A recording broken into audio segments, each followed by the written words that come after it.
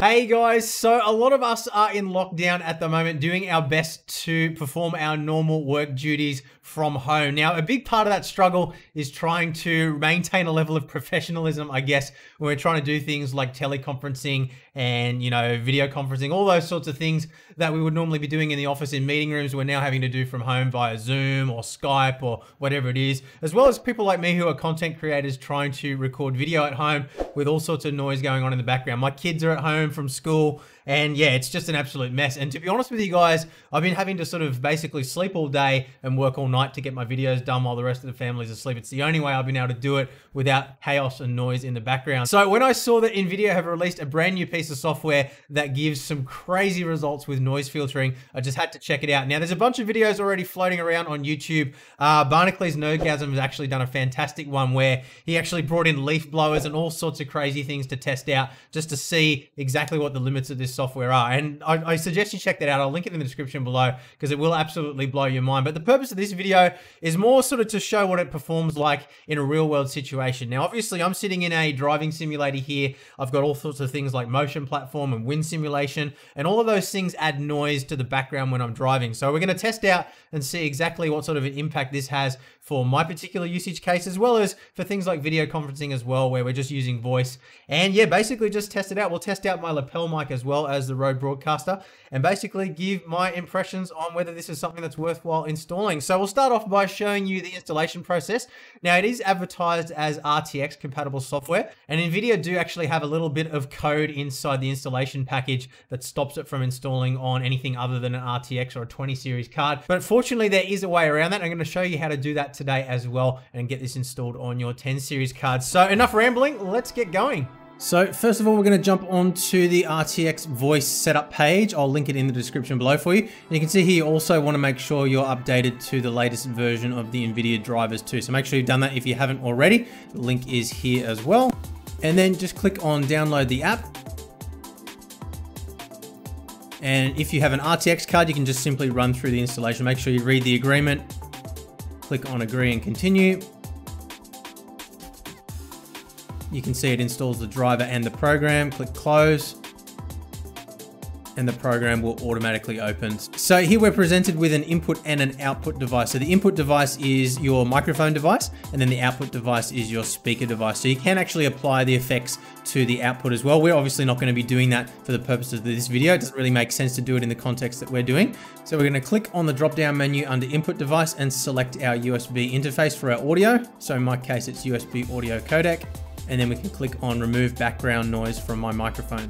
So now we have a slider to adjust the percentage, and that's literally the only adjustment that we have here. It's all done by machine learning and AI within your graphics card. So it's sort of learning and listening to what sort of sounds are being made and then adapting on the fly. So there's no data being sent back to a server or anything like that. And then I'll quickly just show you how to set up in OBS Studio as well as Discord as well. Now the process is pretty much the same for any program, but just select your microphone, click on settings and properties, and change the device from the microphone input to the newly created microphone Nvidia RTX Voice input.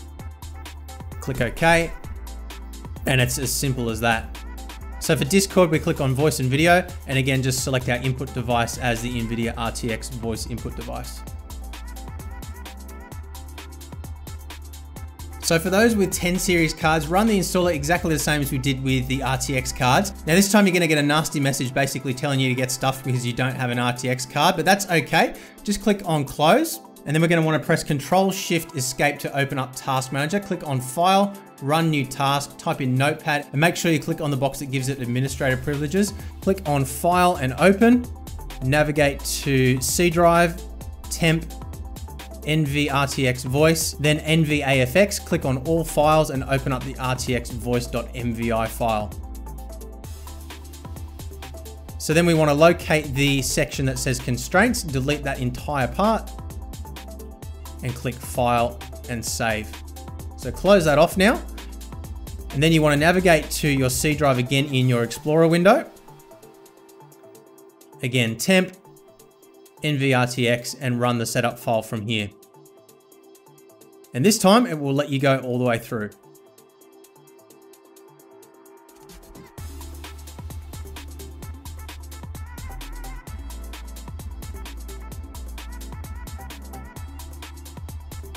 So what we have here is a pretty typical scenario in my studio. So we've got the kids in the kitchen in the next room preparing dinner with my wife. And if I shut up for a moment here, you'll be able to hear them in the background. There you go. So they're going away doing their usual thing in the background. But you can see the noise floor there looking at the graph. If I shut up again, you can see how high that noise floor is sitting just when I'm silent here.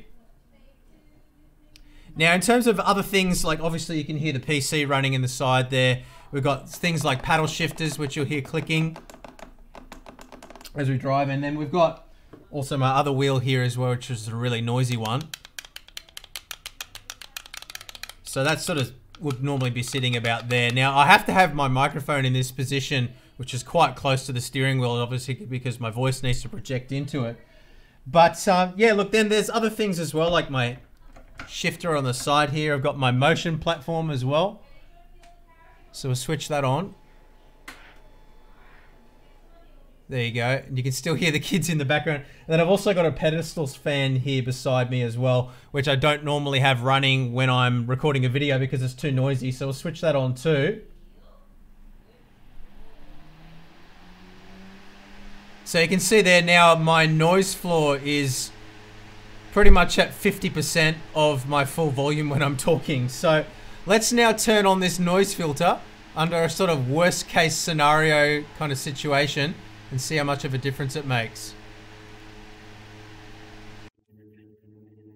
Okay, so I can't hear anything now. But, okay, that's crazy. So the noise floor now has gone absolutely to zero, even with all of this noise going on. And look, let me switch off the filter again. That's the fan. Back on again.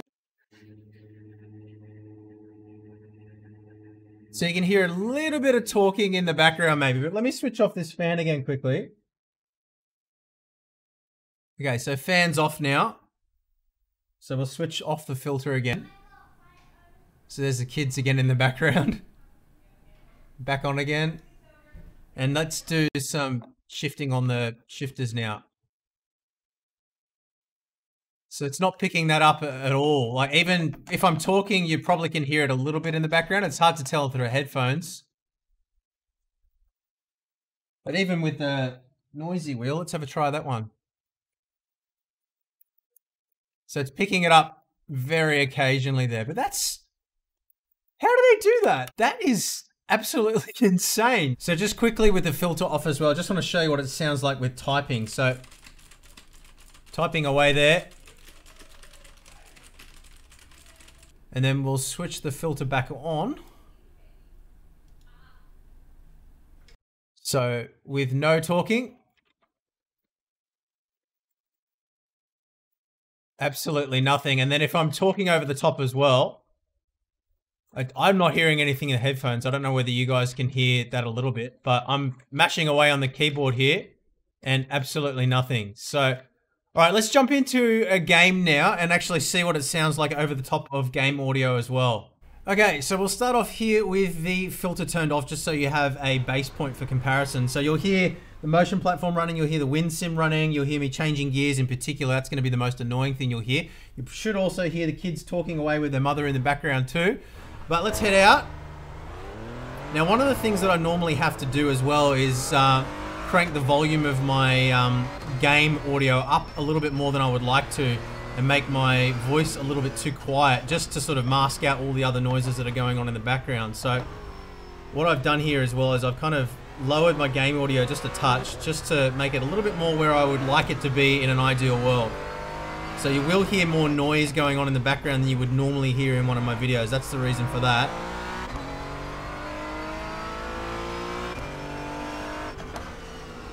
You can hear the gear changes going on. So filter on.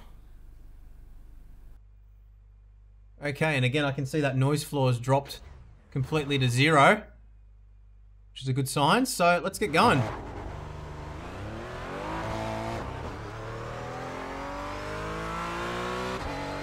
So I'm not seeing my gear shifts on the VU meter.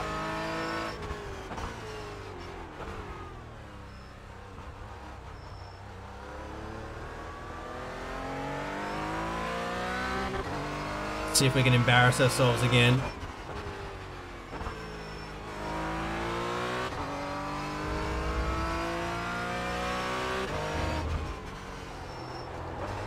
Oh, almost lost it. Going into the wall. Cold tires in this car are really a handful.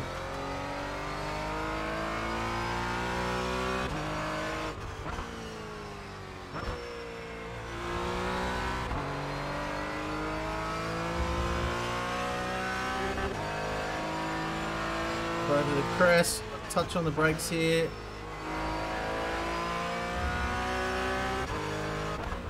Alright, so let's now go and try the presentation microphone. We'll clip on the lapel and see what that sounds like. Okay, so we're all wired up with the Shure wireless lapel mic now, which is the mic that I normally use when I'm presenting to camera. Now what I'm doing is I'm standing in the worst possible spot inside the studio. So right opposite the back wall where there's heaps of splashback and heaps of reverberation. So you can hear there's quite a lot of echo in my voice right now, but you can also hear all the background noise. You can hear the kids banging around and yelling and screaming, reading books and stuff. You can hear the PC with the fans and stuff. So it's just generally quite a high level of noise in the room, and that makes it very difficult in post-production to sort of try to bring that out of the sound without deadening the voice as well. So you can imagine it's quite difficult under normal circumstances, but let's just be quiet for a second here. You can hear the background noise quickly. So you can hear the kids. Yeah, there's quite a bit going on, but let's switch on the filter now. Okay, let's try that. So again, I can see the noise floor has gone completely to zero as I expected, but let's have a listen. Pretty much absolutely silent. I could hear Jill just for a bit there as she was talking to the kids, but I mean, that's with the doors open as well. So if I shut those doors, then yeah, I don't think it's going to be a problem at all. So this really is honestly a massive game changer for me. I think this is going to be the thing that's going to enable me to be able to shoot video whenever I want, regardless of what the kids and Jill are doing. Oftentimes, she has to actually go out of the house when I'm filming something because it's just too noisy or, you know, just too inconvenient to try and keep the kids quiet while I'm trying to film something over and over again. So this is going to be a massive game changer for us, and I really do hope that it helps you guys out as well. Yeah, look, really impressed. I had to listen back as well of the game audio when we were playing iRacing, and I think the main difference there is that you just didn't get the little noises like the motion platform and the gear changes in particular. The general noise floor level wasn't really a problem because the game audio kind of steps up over the top of that anyway.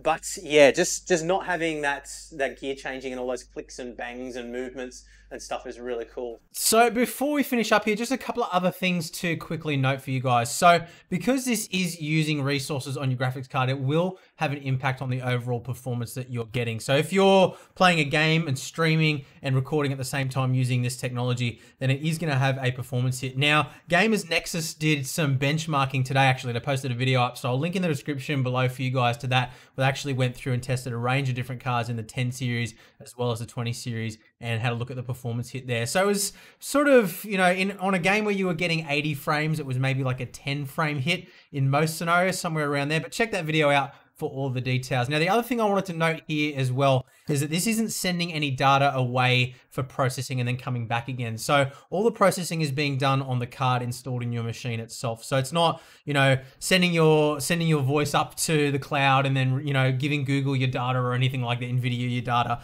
Nobody's listening, nothing like that, at least as far as we're aware. Nvidia have been pretty clear from what I understand that all the processing is happening locally, and it would need to happen in real time with no delay as we're seeing it's working. So just to note that as well. But yeah, guys, hopefully this is something that will be helpful for you. It's definitely a game changer for me, and I don't use that term lightly. There's been a lot of frustration in this studio over the last year around noise levels and, you know, acoustics and stuff like that. And I think this is going to be a big step in the right direction and certainly free up my kids and my wife to have a little bit more freedom around the place when I'm trying to film. So it's going to be awesome, and I really hope it helps you guys out too. So leave a thumbs up if this video has been helpful for you, and if you've enjoyed it, make sure you're subbed and hit the notification bell too so you don't miss future videos. And yeah, guys, that's it. I'll see you again soon.